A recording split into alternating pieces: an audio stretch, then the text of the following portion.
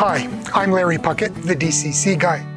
Today I want to talk about Tortoise switch machines, how I go about preparing them in advance so all the wiring is done and they're ready to be installed. It makes it a lot easier if you have to swap one out in the middle of a busy operating session. So hang around and we'll get started.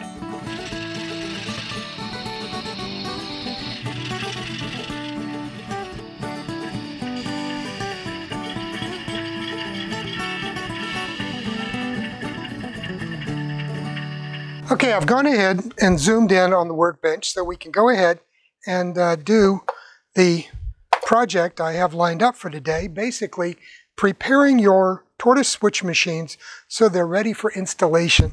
And I do this with several of these in advance. I also keep them around in case I need to swap something out during an operating session or while I'm running trains if one of these fails. And to be honest with you, tortoises can fail. They have little wipers inside here that will break loose eventually, and when they go, they go. So you do have to be prepared to replace them and repair them. And maybe in the future I'll do a video on how to take one of these apart and fix it. But for now though, what I want to show you is how I prepare these in advance. And it's fairly straightforward, but I wrote an article that will appear in the March 2020 Model Railroader. And in that, I talked about how to do this and promised to provide a video showing how it goes about. So let's go ahead and get started with that. Okay, the first thing I want to point out is that there are several little metal traces here that your wires have to be attached to. And the two on the outside provide power to the Tortoise switch machine motor itself. And then there's three here that provide power and connections to a single pole double throw switch. And then there's another three here on this side that do the same thing. So you have in effect a double pole double throw switch built in to the Tortoise switch machine, and you can use that. I use the one of these sets of switches to control the polarity of the frogs on my turnouts, so that when the switch changes position, the polarity of the frog is automatically set so that you won't get any shorts. So let me go ahead and show you how to do that. Now, one of the problems that I pointed out in the article with this is these little metal circuit traces here are attached with adhesive to this phenolic board. And if you overheat these while you're soldering to it, it can cause the circuit trace to lift. And particularly once you install a wire on here, the pressure of the flexing of the wire can also cause this to separate. So there's a couple of things that you can do to prevent this from happening. One is not to overheat the circuit while you're doing the work. The other, I'll show you in a second here. I'm going to zoom in a little bit closer. Okay, now, if you notice on these switch machine circuits, they have a series of holes drilled through the back of the board here, and they come through here on the face through the middle of each one of these traces. That's there to allow you to attach a wire and to run the wire through it.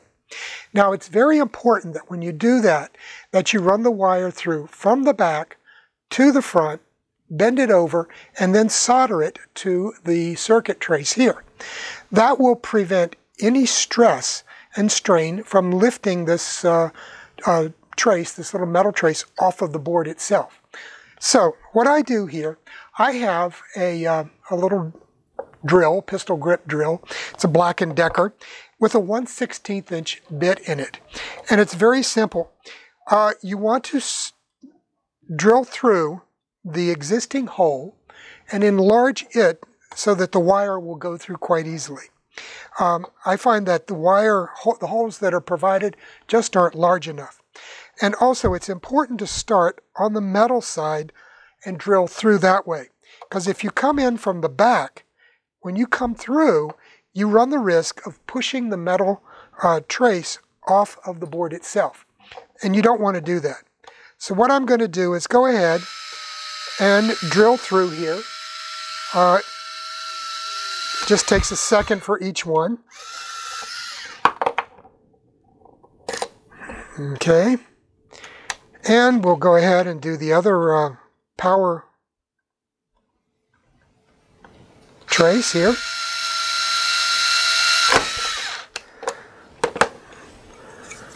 And then I go ahead and do the 3 traces for the first of the switches that I'm going to use to control the frog polarity.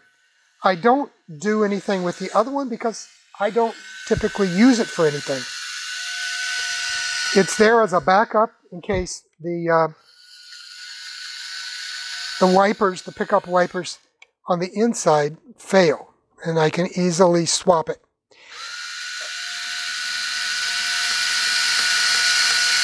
Okay, got that one. And finally, you get to see this in real time here, boring as it may be. Okay, let me pull that one out. Okay, so you can see we've got some nice open holes here in the circuit traces that the wires can go through. And I'm going to run them in through the back. Now, what I like to do in advance, I've already pre-cut several lengths of wire. There's 5, obviously, for the 5 traces that we're going to use.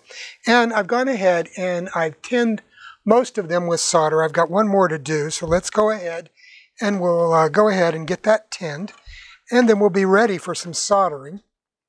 Let me go ahead and get this done.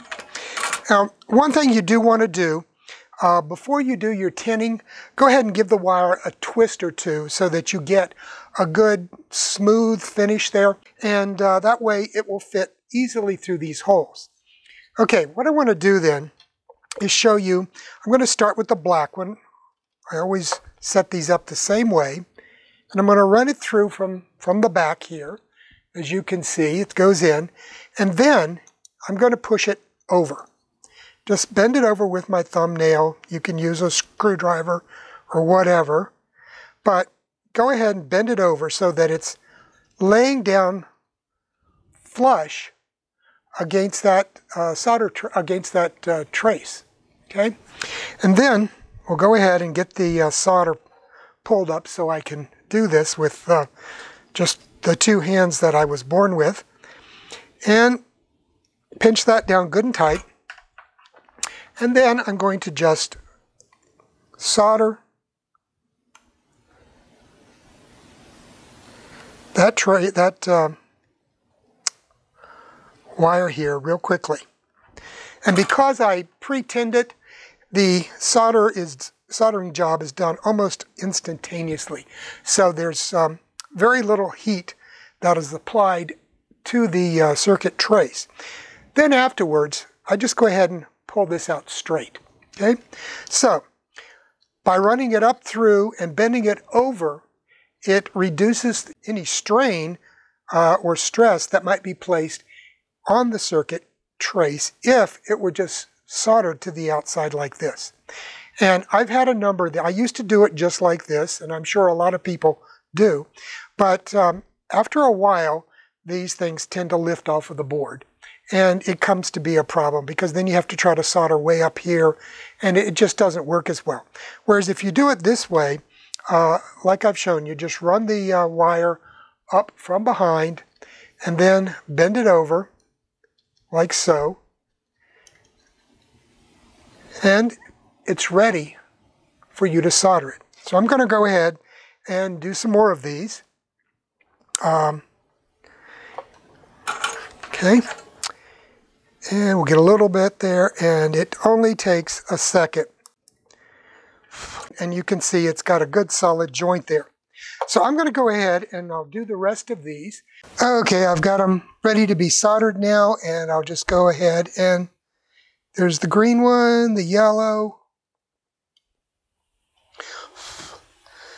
and the red. All of those are now soldered. Hold them on there a second. And I'm going to add a little bit more to this white one. It didn't have quite as much solder as I would like. Okay, so that one's in there good and tight.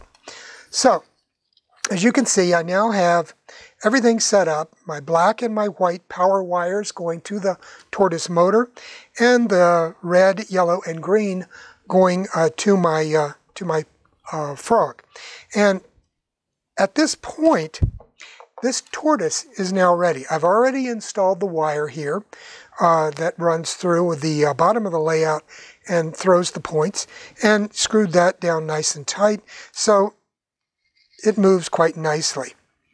Now, one thing that I want to point out, on the bottom here of this little guy, this thing that slides up and down, allows you to control the length of the throw.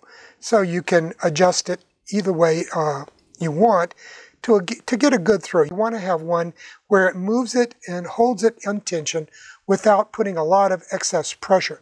So this allows you to control that and adjust for various thicknesses of your layout itself. Also, one little thing, I always used to wonder which side of this goes up and which goes down. For one thing, you can easily tell on the bottom of this, the holes are rounded, whereas here they're flat, flush, and small. So this is the bottom side. This is what you want, the one with the rounded openings, and that makes it easier to get the wire up through here. If you try to feed the wire up through these tiny little holes, it's a pain in the neck to do, let me tell you. So that's a little tip that I discovered a few years ago when I was playing with these and trying to figure out the best way to install them. And, you know, there's a little kink here in the wire that is shown in the diagram that comes with these. It's important to put that in because that controls whether or not the wire is going to be straight coming through or is going to be angled. And you want it to go up straight. And if you give it that little kink that they show you in the diagram for installation, it does allow that to go up pretty straight through the hole and into the points themselves. So those are just a couple of installation tips from things that I've discovered over the years. Other than that, it's a fairly straightforward procedure. Okay, so once I've got the switch machine wired and ready, what do I do as far as installing them? Well, there's a couple of options. If you've already installed your feeder wires under the layout for each of these that you want to connect to, then it's a simple matter to use one of these suitcase connectors. This is a quick splice. It's sold by All Electronics at allelectronics.com, and look for quick splice. And this is for 18 to 22 gauge wire, and all you have to do is slip it in here like this, and the other wire would go in like that you're connecting to, and then you just crimp down and you've got a connection. It's that straightforward. So it's very quick if you need to swap out one of these things during an operating session. Okay, these are called a T-tap, and they work like a suitcase connector. You would simply place this one across the wire, the bus wire, or whatever wire you want to connect to, and crimp it down, and then install one of these male connectors here on the end of the wire that you want to connect to it. And then it simply slides in an opening on the side and makes a quick connection. So that's another way to go about making these quick connections under the layout. And I showed how to use these and the T-taps in another video that I did on using suitcase connectors for doing layout wiring. And I'll put a direct link to that above my head here. So at this point, this one is made up, ready to go. And anytime that I have a failure on the layout, or if I just need to grab a Tortoise and install it, it's all ready. No problems at all. It only takes a few minutes up front. Pre-cut your wires, pre-tin them, drill your holes, and you're done. Well, you got to do some soldering, of course. But go ahead, drill your holes, install your wires, solder them down, and you're done. Well, I hope those tips will get you started on preparing all of your Tortoise switch machines for installation on your layout. It only takes a few minutes to prepare these in advance, but it makes installation a whole lot easier, especially if you've got a bunch of guys standing around waiting for an operating session to continue because your tortoise crapped out on you. So that's it for today. Come on back for more videos on the DCC Guy.